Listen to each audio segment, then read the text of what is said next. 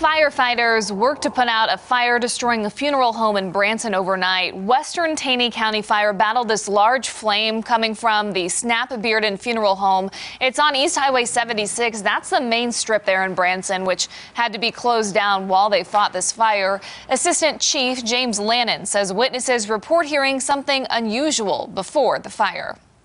Reports were a loud boom and then active fire showing.